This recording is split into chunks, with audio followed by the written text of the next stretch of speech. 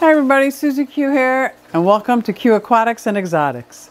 Today, for my Freshwater Friday, I want to put together this 40 breeder rack.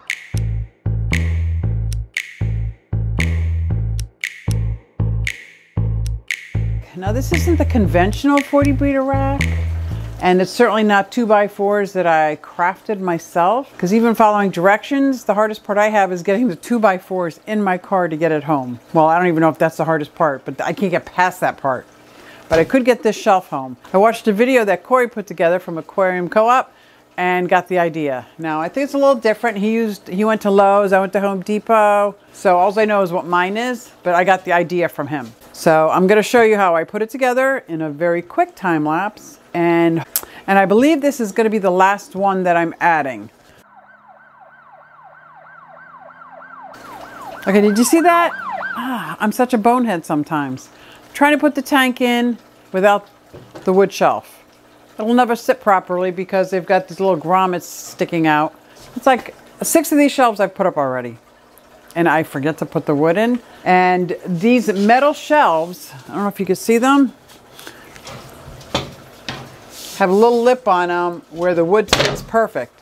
But the best part about this particular one, which is 36 by 18, is my 40 breeder sits right on that. So it's not really sitting on the wood at all. It's sitting on the metal lip. I had Amy and Kyle come help me put the tank in without the wood, and we couldn't figure out why. It took me a little bit. I'm too embarrassed to say how long it took me to figure it out.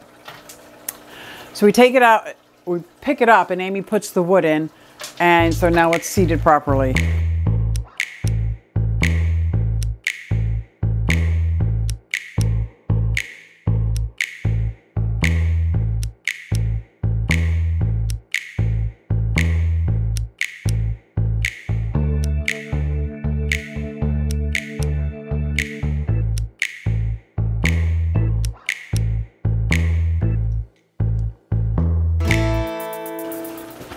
Oh, even though this was the easiest for me to put together, it certainly wasn't easy. It fits so tight that you actually have to build the shelf around the tank.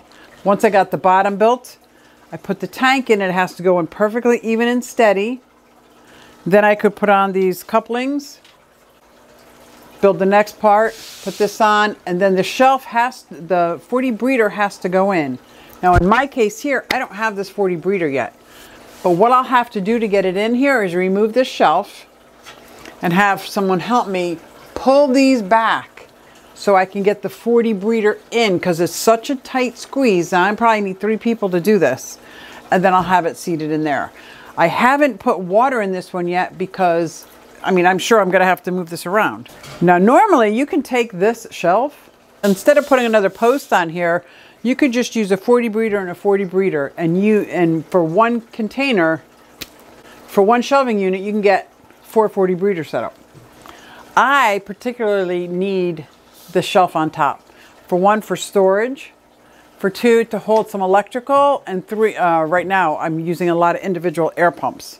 But right now, this was my last 40 breeder stand for this part of the basement. So this is how I put together a 40 breeder shelf. So I really appreciate you guys watching, and I will see you next time.